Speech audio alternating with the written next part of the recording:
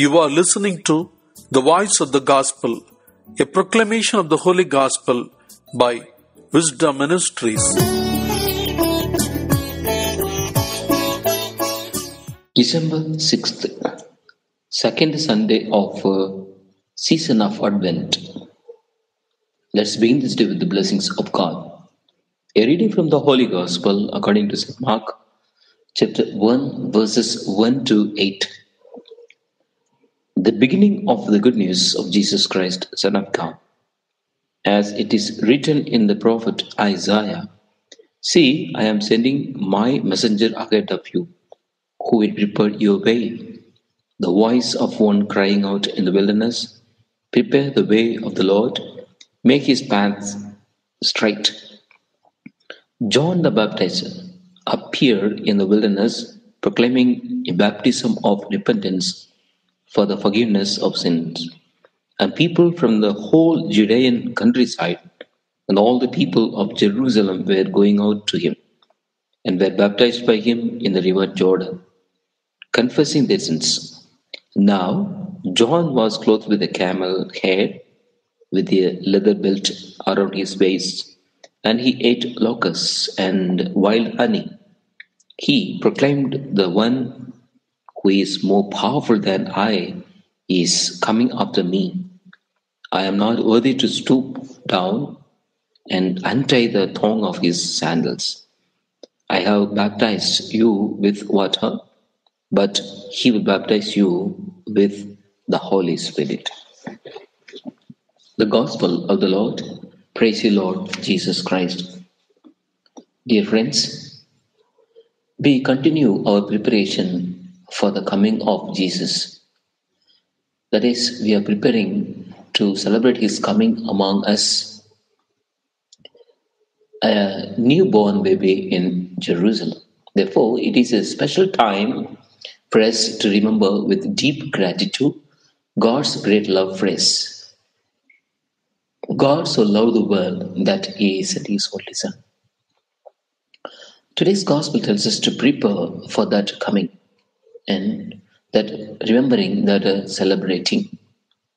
It does so by speaking about John the Baptist, preparing people to welcome the coming of Jesus as he begins his public life, his mission. John had already become a famous person in his own right. That is clear from the number of people who came out to see him, and that he attracted the attention of King Herod and of the religious leaders in Jerusalem. He led a very austere life in the desert, dressed in rough clothes made of a camel skin. John was clearly a man of God, and the people admired and trusted him as a person of holiness and integrity. Repent here does not mean just being sorry for the past. It is a call for them to do much more than that. It changes their ways. To repent in the gospel involves a radical transformation in our way of life. It means conversion, a real turning around, a redirecting of one's whole life.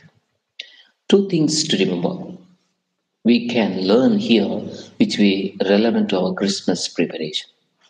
First, we ourselves needed to prepare for the kingdom of Jesus, coming of Jesus. And not by just we prepare Christmas confession to tidy ourselves up and get rid of some of things. Peter in today's second reading says, "Tell us that a day with the Lord can be 100 years." This is probably directed at those who thought that the Lord was coming soon. At the same time, he also wants that coming can be very sudden, as we all know is very true.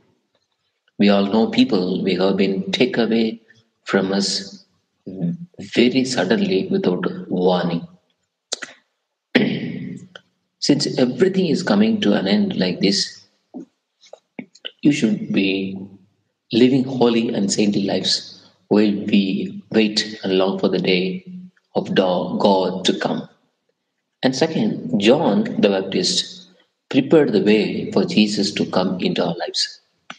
First reading speaks about the filling in valleys, smoothing out mountains and hills, transforming cliffs into plains and ridges into valleys. In other words, removing all the obstacles that get in the way of our meeting with Jesus. Then the glory of the Lord shall be revealed, and all mankind shall see it. That is also our role as Christmas. It is only through what we say and do what others can come to know Jesus. So many people we know face many obstacles in getting to know the real Jesus. So my dear friends, that is what each of us should be doing. Perhaps go up to the mountain, joyful messenger to John Zion, shout with a loud voice, joyful messenger to Jerusalem. So each of us should say and prepare ourselves to meet our Lord Jesus Christ. Amen. May God bless us.